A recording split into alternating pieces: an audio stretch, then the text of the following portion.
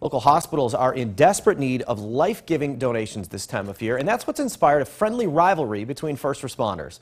The South Beloit Fire and Police Departments faced off in a Battle of the Badges blood drive. People rolled up their sleeves at the South Beloit Fire Department on Gardner Street. Police and firefighters partnered with the Rock River Valley Blood Center. Everyone who donated got to vote for either department. Whichever agency earned the most votes by the end of the day took home the trophy. The drive is timed because around the holidays, blood donations dipped. This is a great opportunity to come out and give blood for the community, and most of the blood that they pick up today stays in the community. It doesn't go outside of the Rockford, Beloit, Wisconsin area here. It stays all regional.